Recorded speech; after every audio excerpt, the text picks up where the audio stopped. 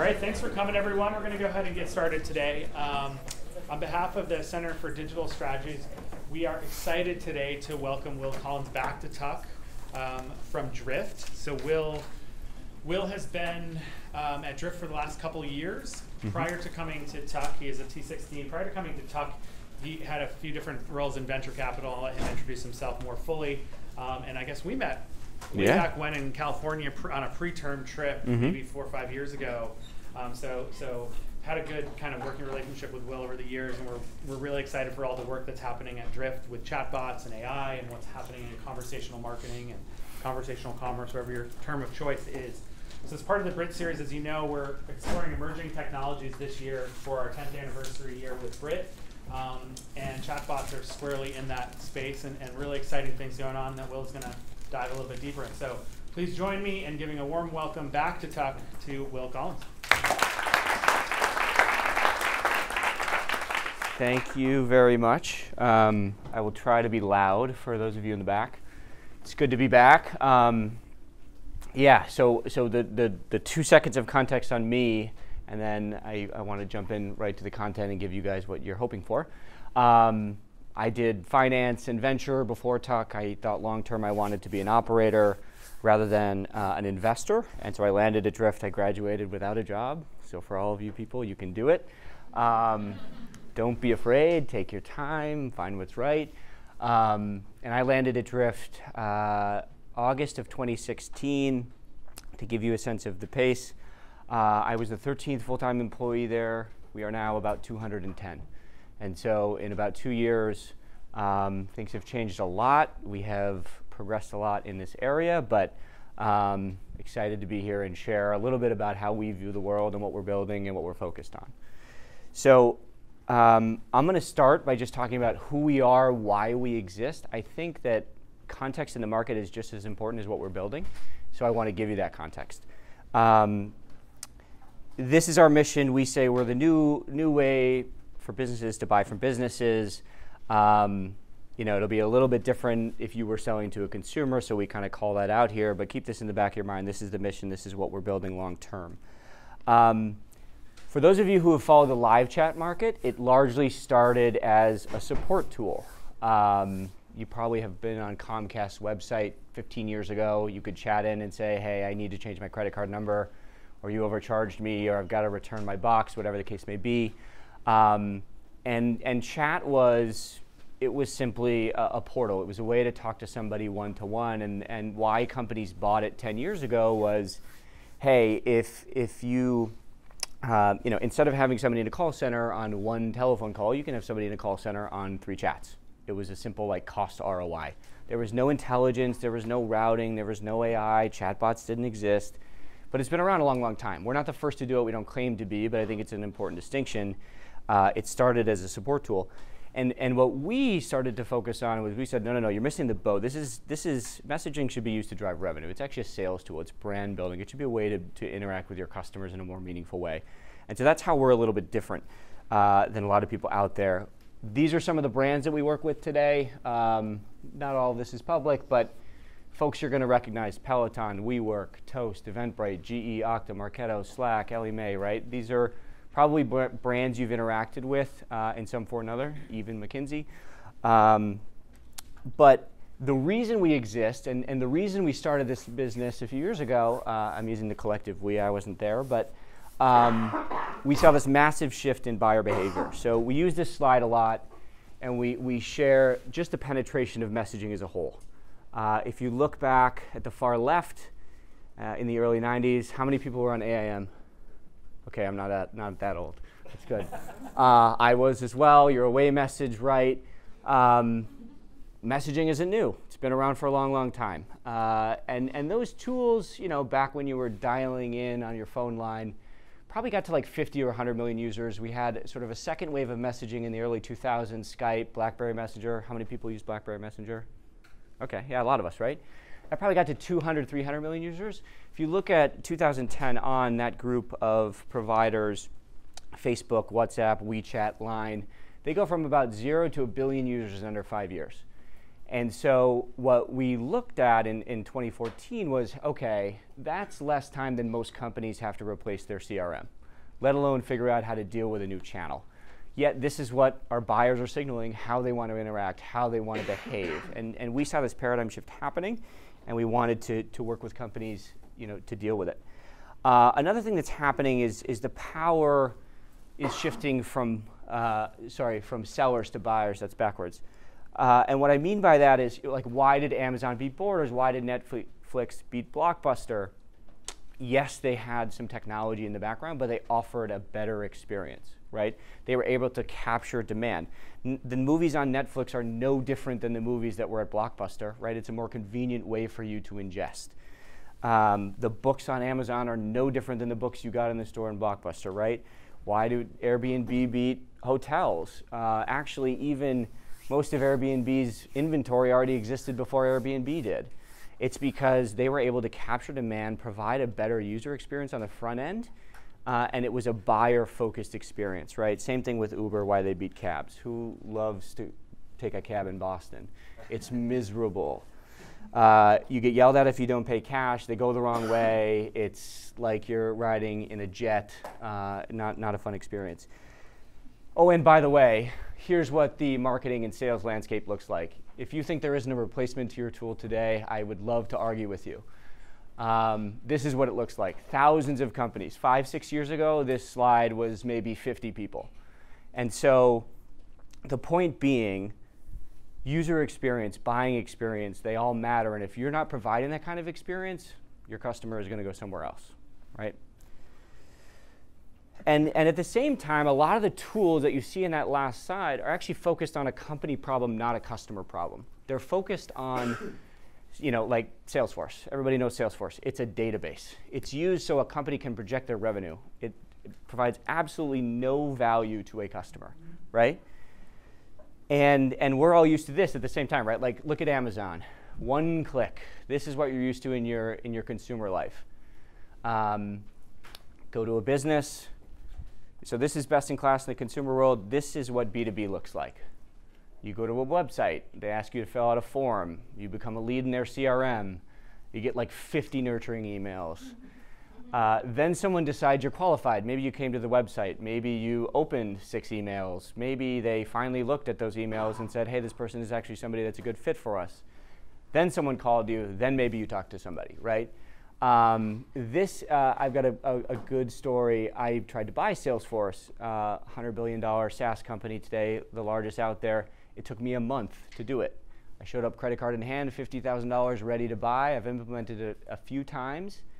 Filled out the form twice, no one got back to me. I actually had to chat in. They routed me to someone in Toronto. Toronto said, I'm not your rep. I'm going to push you to New York. I got to New York, and then they wanted to have a qualifying call. Then they wanted to have a technical call. Then I bought. A month, $50,000, right? That's crazy. And we spent about $45 billion in B2B just to get people to a form. The best analogy I have for this, I'm going to come back to that, is this. So imagine you are in Boston on Boylston Street, whether you're Microsoft or Apple, you just spent like $10 million building a store. You've got all your products in there. They look pretty. There's descriptions. People can come in and try them. And literally no one is in there. There's no cash register. There's no people to help you. That is the equivalent of what we do in B2B today. This is what we expect, though, right? We walk into Apple, somebody helps us. Oh, you're looking for a watch? Come over here. Can I help you buy that? Let me show you how to use the product. Let me sell you the new MacBook Pro. Let me teach you a course on how to use your iMac, right? That's the experience we all know and love, but this is the experience we're getting. And so we spend about $45 billion to get people to our forms in B2B. Average conversion rate is 0.7%, which means that 99% of that traffic that we just paid for is wasted, right? Out of 100 people that walked in, 99 walked out of your store, right?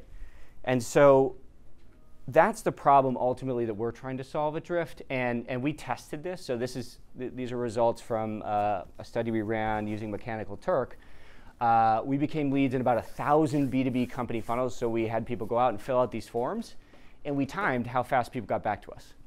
And literally 9% were able to get back to us within an hour, 27% within a day, 55% never even got back to us, which is pretty insane, right? These are companies that are paying lots of money to get impressions, to get your thought, your time, to get you into their store, and they won't even respond when you choose to engage, right? I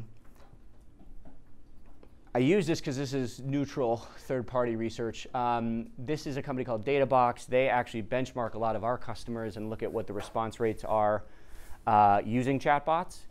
You can see about 59% talk to 10% or more of the people that walk into their store, right? Whereas the average for a forum is 1. A 10x increase is pretty meaningful.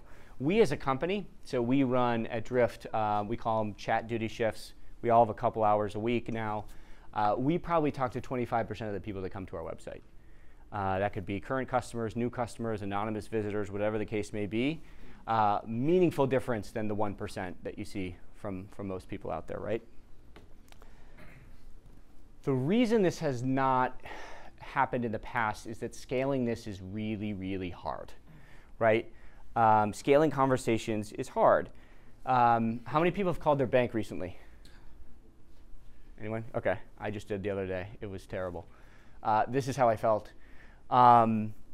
IVR was supposed to kind of do this, when you call your bank and they're like, okay, what's your account number? You type it in. Like, they do a couple things where you can get your bank balance or whatever, but if you actually want to talk to somebody, then you have to repeat your account number again and again and again, and then they transfer you and again, and it's miserable the whole time, and none of that actually flows through in a conversation, right?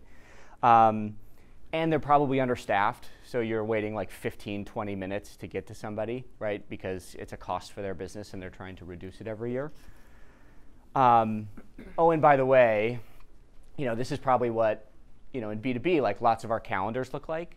We don't have time to sit there all day and just respond to people, right? We've got meetings, we've got, visits, we've got recruiting to do, we've got interviews, we've got demos. It's hard to get people to sit on the back end, especially in a B2B company, and field all these questions. That's why people have been pretty slow to adopt historically. So what we do at Drift, so we use conversations in AI to engage with customers. You can see that 24/7, 365 in real time, when they're on our site, when they're intent, when they walk into our store. And the results are real. We're using it to drive revenue. So this is just, I'm going to get into bots and AI in a little bit more depth here, but this is how people talk about it and how we're specifically focused on revenue. These are like random tweets. So that company, that tweet in the top left, that's the CMO at a company called RapidMiner in Boston. They're probably 120 people. Chat is now their #1 source of leads. In the middle, you can see like millions of dollars. Every time you log into our platform, you're going to see how many conversations, how many sales leads, how much revenue are we driving for you. On the right, this is a company called Ipswitch. I think we generated about $2 million worth of pipeline for them in a couple months.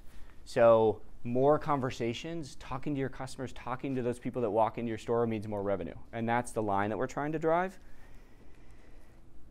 Bots. And we do it with bots. So bots can do 3 things well, or I'm going to talk about 3 things. So the first thing is complete tasks for you. And you guys are probably all used to this kind of view, right? I have 2 Alexas. I'm sure you all have at least one or have interacted with one before.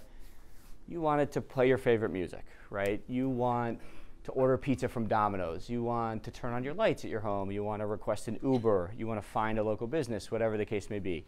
It's very good at you telling it to do something, and it will go out and do it, right? It's convenient. It saves you time. How do we do something similar? So you probably land on one of our sites, or you go to drift.com. You'll see this happen. There's a lot of stuff that happens in the background, and I can talk about that, but there's probably some message that pops up, hey, welcome, can we help you, what are you looking for? Maybe a bot pops up and asks you, what company are you with? Oh, what's your role? Are you looking for X, Y, or Z? And then if you're like the right fit and you're looking for a salesperson, for example, we'll even go into the calendar of one of our sales reps and say, oh, this person is open at these 3 times. Do you want to book a meeting right away? A similar analogy to this would be like you want to book an appointment at the Apple Genius Bar, right? You don't want to just show up and wait in line or whatever the case may be. You want to get to an answer and book a meeting quickly. So this is an example of our bot that has enough intelligence to figure out who you are, look in our system, see if you exist. If you already do, it's going to know who you are and probably route you to the right person. But if it doesn't, it'll ask a couple of clarifying questions and figure out who the right person is for you to meet. That could be in sales, that could be in customer support, that could be based on where you're coming from in the site or some of the keywords that you're using, whatever the case may be. It's got an intelligence layer to help you complete that task, right? And this is predominantly, when we look out at chatbots and AI, what most people are doing today. It's interesting, it's helpful, it's convenient, it's more difficult than you would think, but it's not that hard. But we all love it because it's getting something done for us in real time, and it's quick. And you get some pretty funny messages actually from customers. So this is somebody that part of our capability is for us to tell if we're reaching out to you in multiple channels. We can marry those and say, oh, Jeff is actually the one reaching out to you. He's your account rep. Oh, he's already emailed you. We should fire a personalized message that says, I know we're talking over email, but if you want to book a meeting, I'm here available, go ahead and do it. And this is somebody from Glassdoor, actually, that company, if you use them. Her mind's blown just because all the context is there. She's quickly routed to the right person. She can book a meeting in real time without interacting with anybody, and she's in and out within 20 seconds of what she was trying to accomplish, right? So I bleeped out some of the expletives. That's an example. Another thing that chatbots do today that I think is evolution number 2 is find an answer for you. By the way, if people have questions while I'm going, interrupt, please. So here's Siri. What song is playing right now? We've probably all done this at some point. And Siri knows, OK, it's got to go find Shazam. It's got to figure out, it's got to pass your data to Shazam and say, what song is this? It's got to send data back, and pretty quickly it finds you an answer. It helps you navigate to an answer. It finds you the content you're looking for, or whatever the case may be. We have a similar product. So what we do at Drift is think about your website as a whole trove of content, right? And if you've spent any time in B2B websites, they're not that intuitive. It's not like you go there and you just search for one product, you know what you're looking for, and you transact, right? You're probably going there to learn about the company, learn about the product, learn about a specific integration, does it fit into your company or not, et cetera, and it can be pretty daunting to find your way around. And so part of what the bot will do, and we call these skills, similar to an Amazon would, if you write in and say, how do playbooks work?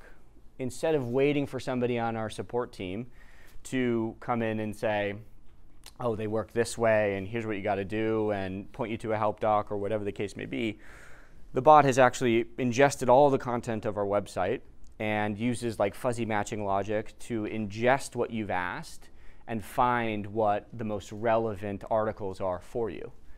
And here's an example of where it sent 4. And frankly, once we send 4, 90+% of the time, the person says, great, this is really helpful. I got my answer. I can move on. And they've got their answer. Either they've navigated to the right place, they've got the right content, or if we don't, they can say, no, this doesn't really work, and we'll route it to a human to actually intervene in that case.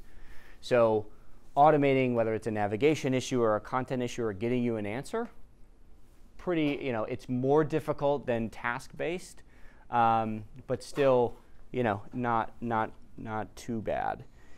And the third, and the hardest, and where the world is going, I think this will be useful for everybody to know, is to automate the whole conversation, right? And not have buttons, and not have specific tasks, and be able to ingest what you've said in an intelligent way, and figure out what your intent is, what the entities of the conversation are, how you want to be responded to, what kind of response you're looking for, and actually have multiple questions, multiple asks, multiple interactions with you in a single conversation, and know when it's over intelligently, right? Anyone seen this movie? Yeah, it wasn't bad. A little weird. The premise is this is Joaquin Phoenix, right?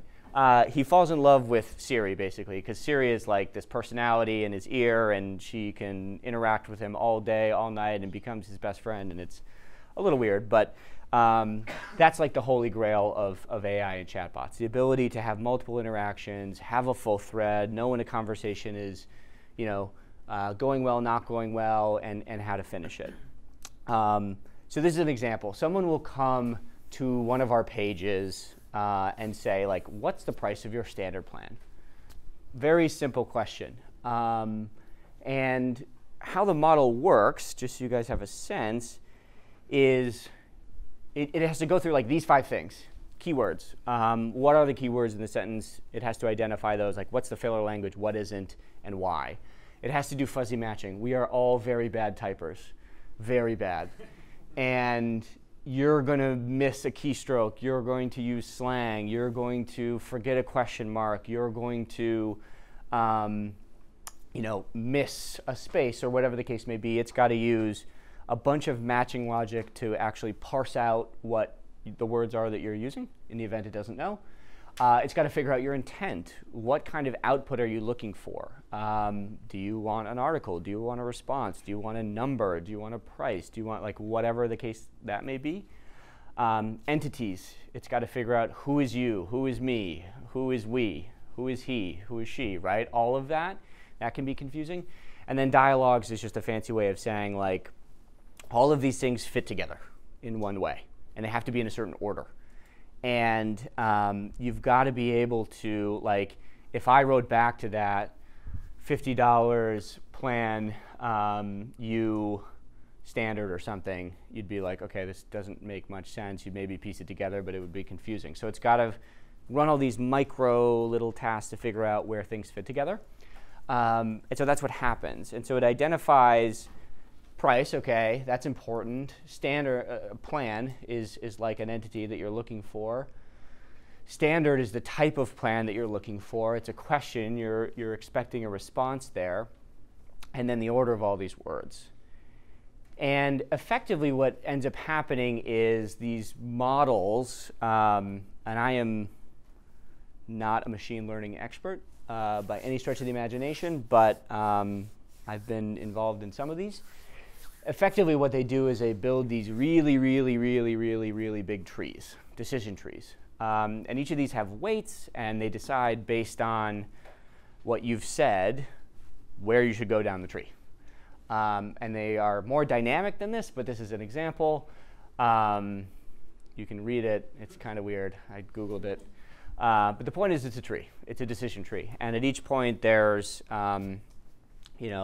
probably for that given sentence in and of itself, like there could be hundreds of these happening at the same time, trying to figure out, standard and plan. What does that mean? The price, trying to figure out where the words go together, trying to figure out, how to respond. All of those things are kind of happening in parallel in the background.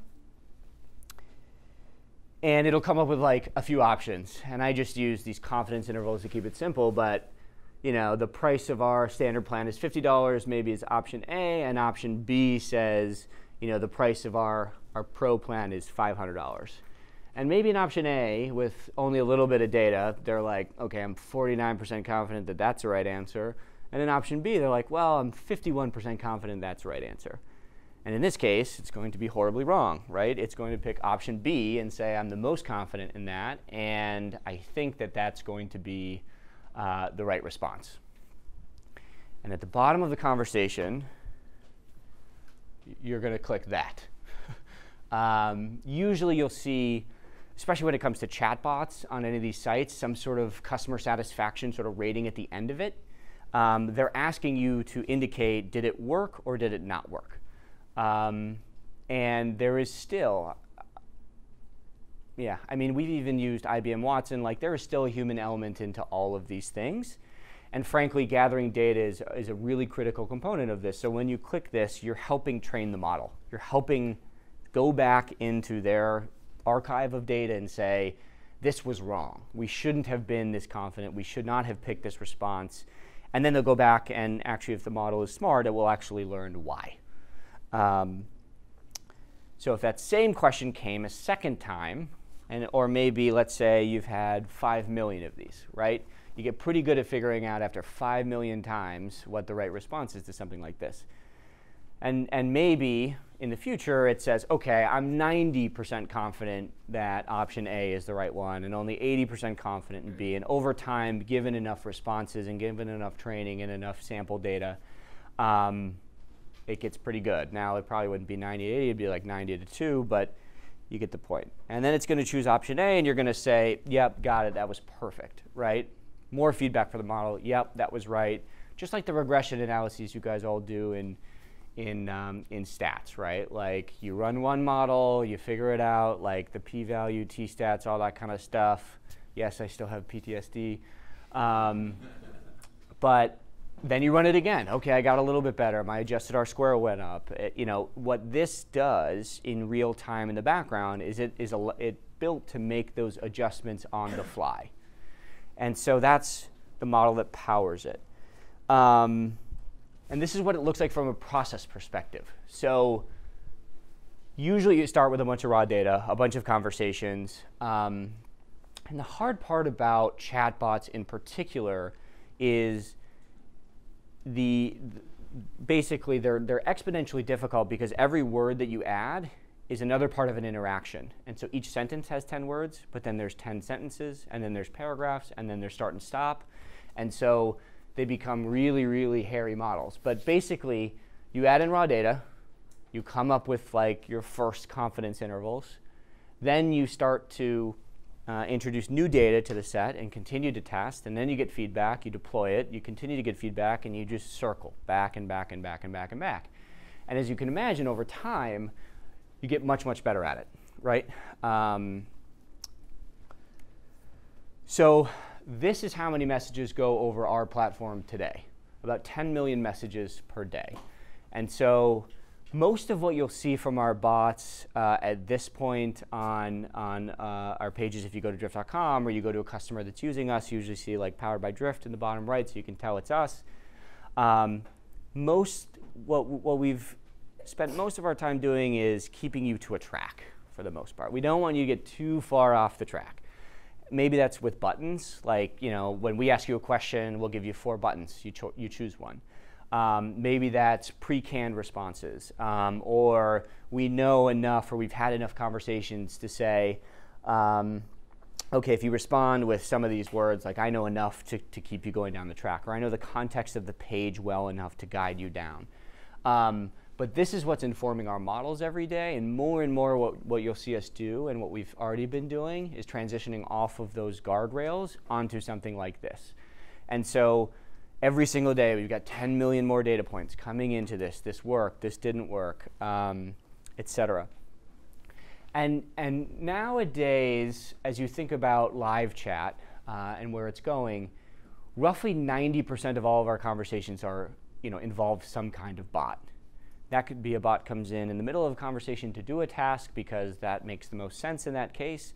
That could be because it started the conversation because we weren't around at the given time. It's midnight and somebody from Europe chatted in and wanted an answer to something, or a prospect came in and wanted to book a meeting now, and we just weren't there for whatever reason. So about 90% of conversations. There's still a small percentage where it's just going to be human to human, one to one. And again, hard to scale, but that still does exist. And actually, about 30% of our conversations are handled solely by the bot. So this number we've seen as high as 40 to 50% in some scenarios, and we'll get better as we transition from guardrails to that sort of more automated conversation. But these are the numbers we tracked. How often is a bot involved? How many times can we get you to an answer and a positive interaction without anybody being involved, right? And that number is about 30% today. It fluctuates. But I'd say that's the state of the market probably as a whole. If you look at Amazon, half the time you ask it something and it's still like, I don't know what to do, right? It's training. And they have, I mean, forget 10 million messages a day. I can only imagine how many they have. But I think that's par for the course. Very good at automating tasks, very good at helping you find an answer. Can be super convenient for buyers, customers, prospects, etc. But we still have a ways to go. And these models are still in their infancy. And it is always fascinating to me. There are only not necessarily a handful, but a small number of people in this world that can build these models and have these libraries and have built out this kind of capability, because it's pretty difficult. And we have things go wrong. Anyone know who this is? Yeah, who is it? That's Microsoft's attempt at a conversational chatbot. Yeah, it was a disaster. So, and I love Microsoft, but basically what they were trying to do was get a bot on Twitter to interact with people, and it became like racist in like 20 minutes. Like, it was bad. So it makes me feel better that we haven't solved the problem. Neither have they. You know, it's, you know, look at slang. See you soon, right? It's a challenging problem, and not everybody has figured it out yet. I would say the other interesting piece of chatbots is, because everything is actually in text, it gives you a lot more capability than voice. And so what Amazon and Google are trying to do, and that's actually my next slide, I think, I don't know if anybody has heard this or watched it. Has anyone seen this demonstration? OK. It's like a minute. Should I play it? OK. This is hard. But it'll give you a sense of some of the...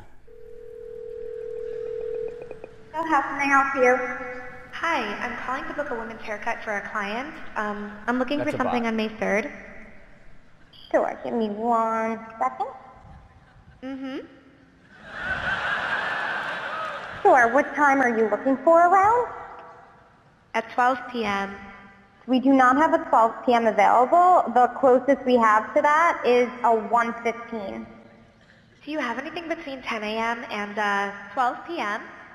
Depending on what service she would like. What service is she looking for? Just a woman's haircut for now.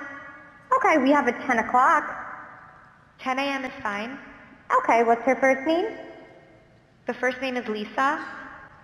Okay, perfect. So I will see Lisa at 10 o'clock on May 3rd. Okay, great. Thanks. Great. Have a great day. Bye. So voice is a whole nother challenge. But Google is probably the closest on that front. I would assume Amazon is not too far behind. The reason you're seeing chatbots more, the reason you will probably continue to see them more, is because text is more controllable. The input is more controllable. Building it into a model, the data already exists in the same form that you're going to be analyzing it, all of that. And let's face it, like Patrick and I were talking about this today, a lot of companies are still trying to get into the cloud, right? Let alone like figure out some of this stuff. And so I think voice will be kind of the next frontier for bots and the like. But as far as today is concerned, I think you're going to see more and more chatbots. You're going to be interacting with them more. They're going to be there to serve as your concierge to a brand, to get an answer, to find what you're looking for. And slowly over time, we're going to continue to see this proliferation into they're going to actually handle the whole conversation. And they're going to have multiple interactions with you in the same sitting. And they're going to be following up with you. One of the things that we've been baking in the back end in our product as well is, OK, after this conversation, what next? Right? You left, but you probably expected something. Maybe you got an answer there. Maybe you booked a meeting with somebody. Maybe we should follow up beforehand and make sure you get that email that we have a meeting in an hour. Or we should follow up with a personalized email from a sales rep and say, I'm really excited. Here's what I know about your company. Here are a couple of quick questions just to make sure I'm prepared. Those are the kinds of things that we've already built into the product and we're continuing to think through. But still a long way to go. So quickly, what are the challenges?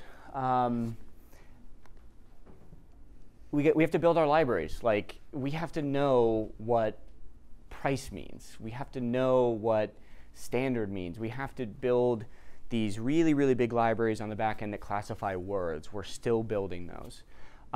Tracking and piping data. This is, the infrastructure and the demand from a data perspective is real here. And a lot of systems, even like Amazon Web Services, is amazing. But when you start to talk about Facebook ingesting every single post, I mean, those are billions and billions and billions of lines of text that have to be analyzed and coded and interpreted. Still something that we're working on from an infrastructure perspective. Failing gracefully, that's a big one. If we're going to put this out, and this is something that we work with customers all the time, if we're going to put a bot out on your site, how do we make sure it's the right experience for your customer? How do we make sure if something goes wrong, the bot sort of politely steps aside and a human can intervene so that it's not a bad interaction? That's actually the #1 pushback we get from brands. What if something goes wrong? What if you don't have the perfect model? We have some fail-safes built in our product. A lot of people do. Oh, I'm sorry, I don't understand. Let me get somebody for you. That's an ongoing challenge. Model training. You need more data. You got to continually be fixing your confidence intervals and how the model works and how it ingests data and what it spits out, and then visibility. Because some of these models are like a black box on the back end, how do we know why it chose something? I think we've got a long way to go on the machine learning side in terms of, okay, we chose this for these couple reasons, or these are the main reasons we chose it. And then when we go to debug, we actually have a very good sense of what we're fixing and why we're fixing it. Because some of these models, neural networks, k-nearest neighbors, anyone taken Powell's data mining class? Yeah, right? Sometimes you put in data and you get out something and you have no idea why. That's really hard for a business, especially if you're going to be trusting your brand with one of these bots. And so something that everybody in the industry, when you go to a conference or you talk about AI or machine learning or whatever the case may be, is struggling with: how do we give people the visibility into seeing when something works and why, and when something goes wrong, also why, and how do we fix it? So that's where we're spending a lot of our cycles today. My final thought, and then I hope people have questions, because it's been a lot of me talking. So this is Molly Graham. Molly Graham's an advisor to us. She was a very early investor at Facebook. And I am no machine learning or AI expert, but I think this is fitting, which is, she basically said you can learn anything if you're willing to sound like a complete moron. Ask the dumb questions. Don't be afraid if you're not, super well versed in, whatever the back end technical piece is. You can figure out chatbots. They're not that complicated. You can figure out AI or machine learning. You may not be the person, with a PhD in statistics building the model, but you can still interact with it and leverage it. So don't be afraid to ask questions. Thank you.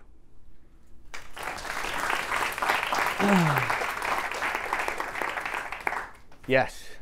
So can you talk a little bit about the companies that are a good fit for this type of application and technology versus the companies that aren't, and sort of what does that dividing line look like? Yeah, honestly, the biggest, I think everybody is a fit. We have chosen to focus on B2B customers first because the experience is so bad, right? Amazon's pretty good. You go, you can buy something relatively quickly. They still put it in their checkout as well. LinkedIn does. There's a bunch of consumer brands that do as well. But we chose B2B because, like for some of these companies, if they book a single meeting, it can be worth millions of dollars. And by the way, like best in class is a form. Actually, best in class is like a form 2 places. So the bar is just so low, and they've got a lot of traffic. Like they have a lot of high value traffic. They're paying for traffic. They want people to come into their site to learn more about their brand, and they've never invested in brand. And so giving them the ability to have these conversations and have them at scale means almost immediate ROI. And an ROI on a tool like this can be thousands of times really, really fast, versus if you're trying to work in a shopping cart basket where you're going to get somebody to spend $5 more thousands of times. It's just a longer tail. And the volume will be higher in B2C. So we do have Peloton as an example. We do have higher, we say ASP, but priced goods that are on the consumer spectrum that use us, but that's why we've prioritized. Yeah? Yeah, so one of the important concerns about chatbots and messaging is the information security and risk. Mm-hmm. So what kind of forces are you seeing, legal or otherwise, for encryption, Yeah. data security? Because WhatsApp came up with end-to-end encryption, and Yeah. one of the chatbots and messaging is one of the major concerns. So Yeah. what are your thoughts on that? So if you are going to be a player of volume in the space today, you have to be encrypted all the way in transit to at rest. So like our company is, anything you send from one place to another is encrypted, and anything that's stored in any of our databases has to be encrypted. And so that part of that is like, if you're a big enough company and serving some of the brands that we do, like Fortune 500 companies, they can't have their conversations with their customers leaked. And so that's kind of a security requirement. On the other hand, from an information security perspective, we talk a lot about GDPR in Europe and beyond, right? And that is, we are technically capturing your email address, your IP address. We're looking up what company you're coming from before we've even talked to you. And we need to get consent for that. So actually, we've built in our product a way to do that. So you have to opt in and say, yes, I want to have this conversation. I want to give you this information. You do have the right to store this transcript as I interact with you. And we have to enable our customers to do the same thing. Now, on the other hand, if you looked at the different channels, email, voice, chat, chat is by far the highest in terms of customer satisfaction. It has like a 72% CSAT rate versus voice is like 20. So it's how people want to communicate. They want to do it asynchronously. They want to do it on their time, and it's a lot more convenient than hanging on the phone.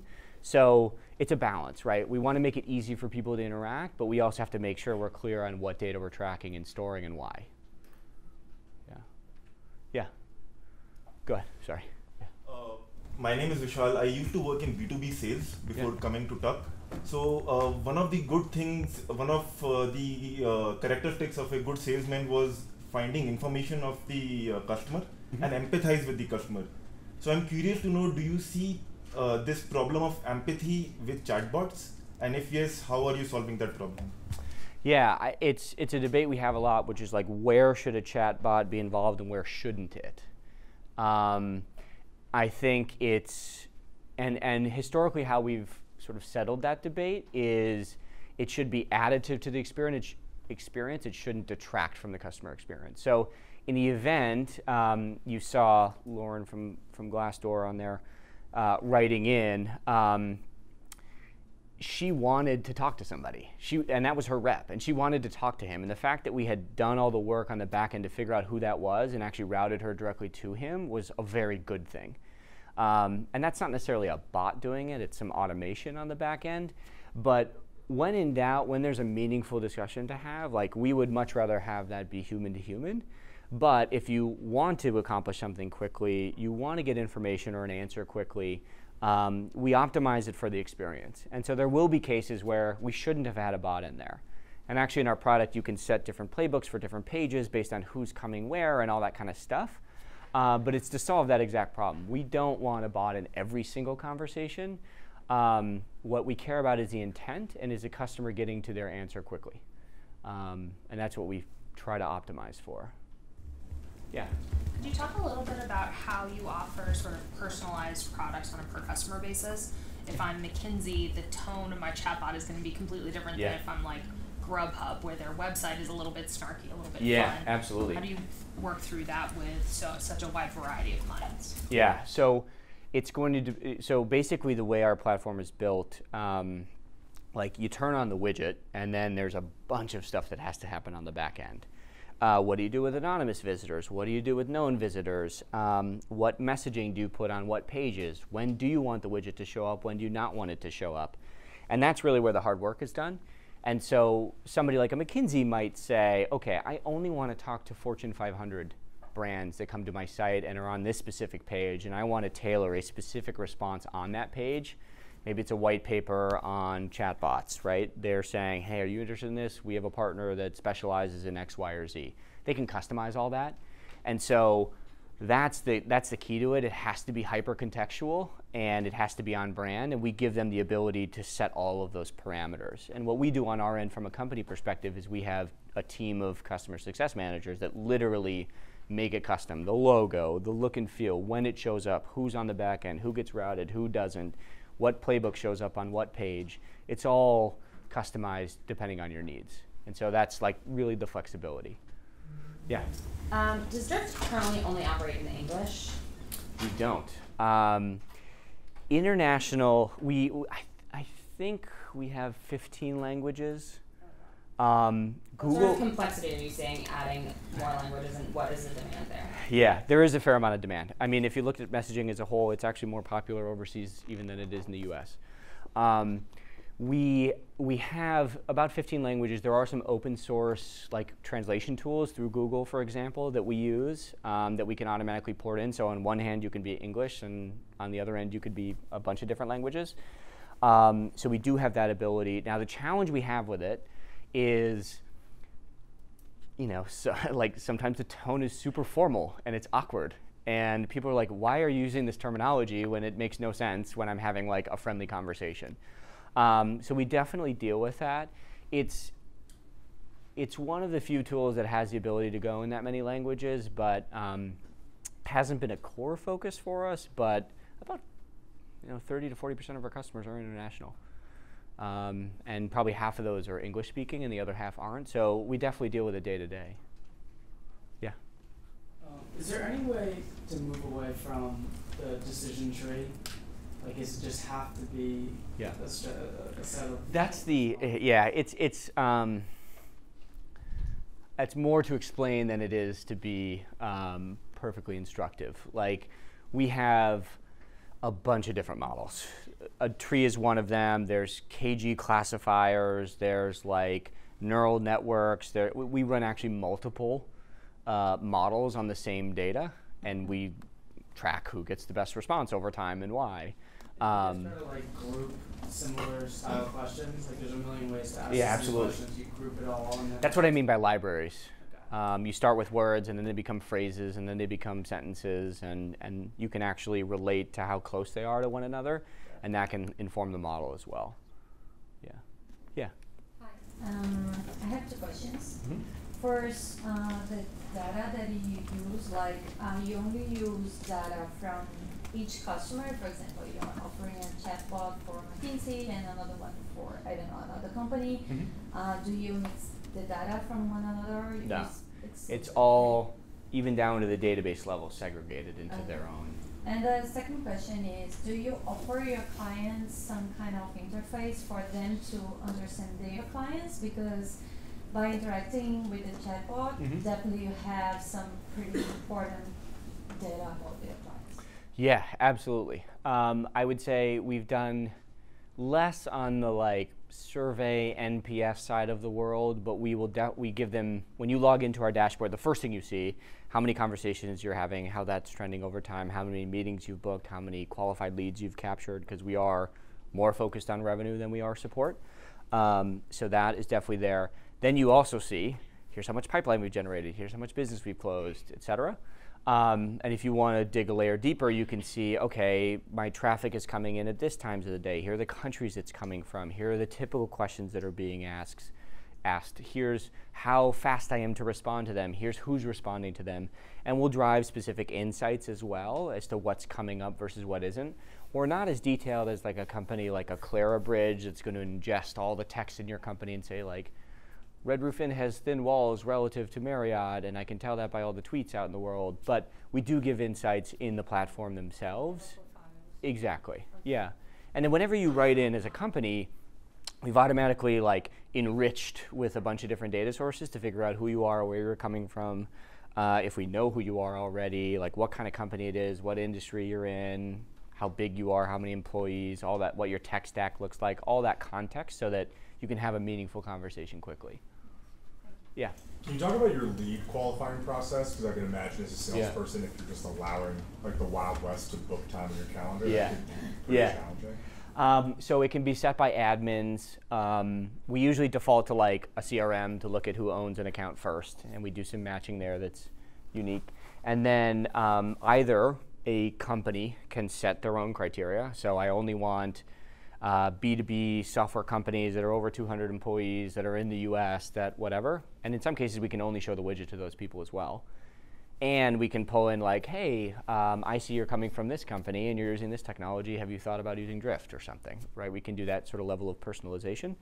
But the company can set what they want to be able to, we call it a goal. Like when something happens, you want to be able to book, or you want to push them to maybe it's a BDR or whatever the case may be. You can do that routing sort of as you wish. And we plug into other scores as well.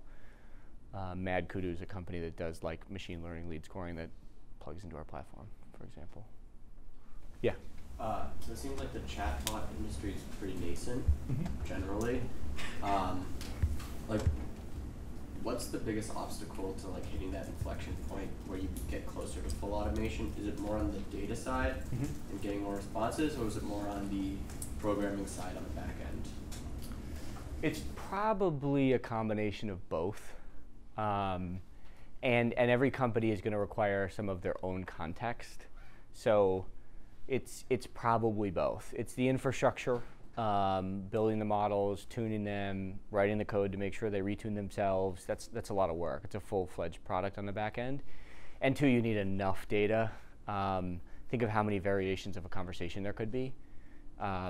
Billions. And so you really need a lot of data to have and libraries mapped to really feel confident in the outcome. I think candidly, I think the adoption rate of chatbots has a lot less to do with that than it does of the consumer experience. Like when I go to a site now, we have people tweet at us or tell us this all the time. Like when I don't see that in the bottom right-hand corner, I'm worried because I know if I have to fill out a form or get in touch with a company, it's never going to happen. And so I think what we see as the primary driver short term are actually companies trying to be more customer centric. They're trying to give a brand experience that they're proud of, and they want people to be able to interact with them. And they know if they don't do that, that customer is going to go somewhere else. So that's more of the driver. And the chatbots tends to be the reflection of, okay, now I've got all these people that want to have conversations. How do I do this in an efficient way and in the right way? So a little bit of both. Yeah. So you mentioned that this is like a B2B business. Why do you think it is that a lot of the companies that already have established consumer chatbots don't move into this space? I feel like it's pretty customizable. Yeah. Like, I don't see like a stark difference between the two. Yeah. So why do you think it is that Drift does have? Yeah, it's so. I'd be curious if someone's popping to your mind on the consumer side that does it really well. Like there's certainly WhatsApp, there's messaging companies, right, that have sort of the infrastructure layer in between. Facebook sort of has a messenger bot, but it tends to be more ad driven than anything else. It's not so much to like have a conversation. So we know those guys very well. So I think it's possible. It's definitely possible. The hard part about B2B is all of the routing that has to happen on the back end. You have to, like there isn't usually a checkout on a B2B site. If you don't get an answer, you don't get an answer. In consumer, if you don't get an answer, like you probably go to a review or you ask a friend or something like that. In B2B, like the drop is just much, much larger. And you have, like at Drift, for example, we have 60 salespeople. How do I know which one to send it to? How do I know that everybody's getting their fair share? How do I know if someone's already talking to somebody in another channel, they're getting routed into that conversation? Those kind of challenges don't exist in B2C, and so the use case is different. And you have to integrate with Salesforce and Marketo and Pardot and Eloqua and all these other tools to really work for a company. Whereas, if you're a B2C company, like it's probably just a volume thing. Like I just need a person, and it doesn't matter who on the back end is to respond to these things, or a chatbot. So it's a slightly different use case, and I think there are very different needs from a company perspective. Yeah. As technology is evolved, do you think that there's a possibility that chatbots become a commodity in 10 years from now? Yeah, I think they're going to be, maybe not 10 years. I think they're going to become like a level playing field. I think they'll become par for the course. If you don't have one, you will be sacrificing your user experience. And so I think the motivation for a company to have one is very, very high. And it's also something, you know, as you think about call centers or the experience and how you're interacting with people, that has never really been figured out, not in a good way. Even calling a call center today, I mean, outside of Zappos, why does Zappos exist? Like, that was their whole thing. They were good at customer success. That was it. And now they're a multi-billion-dollar company, right? So plenty of companies will struggle with it, and I think for people who want to compete and be brand-centric and customer-first, they're going to have something like it. So that's really going to be the commoditization of it. How you solve the problem, what model is the most accurate, you know, how it plugs into other sources, I think that's going to take longer to figure out. Yeah? Do you always identify when someone's interacting with a bot versus interacting with an individual? Yeah. And do you find on the data input side, when people know they're interacting with a bot versus an individual, do the actual inputs change? So we always do, and it's guidance we give our customers as well. If you have a bot, it should be a bot. There are companies that send out automated emails that don't tell you it's bot. There are companies that will have chatbots that they don't indicate. We found people want to know, and they appreciate when they do know. And actually, from a satisfaction perspective, it doesn't make a difference. In fact, if they're getting their answer, that's really what they care about. And so we'll correlate, like, when a bot was involved, what the satisfaction of that conversation was, when it wasn't, when it was partially involved, et cetera. We're looking at all those metrics, and it doesn't really make a difference. So I don't think people mind when they are talking to a bot, as long as there's a way to get out quickly and they know it. If those two things are true, then you're probably fine. If not, we've seen people get frustrated. Yeah? I wanted to ask you about the ongoing training mechanism of the bots, because when you have this feedback system from the clients, and then if they're both make a mistake and the client liked the answer but it's actually the wrong answer, and then this is recorded on the mechanism, do you have any mechanism to stop this misleading answers coming from the bot? Yeah, so I sort of alluded to this before, but that's we call it like human in line. You have to have a human element in all of these, like Watson included, right? No system is perfect yet, and no system will clarify something like that. So if your confidence interval is high and the satisfaction is low, we can actually look in the data and flag those kind of responses and dig into them and figure out what was going on and actually give the model like the right output. But there's absolutely still a human element to it, and we have to, you know, look at a bunch of conversations and give them the yes or no or right or wrong to sort of indicate to the model. Yeah. Thanks. Awesome. We're out of time, folks. Yeah.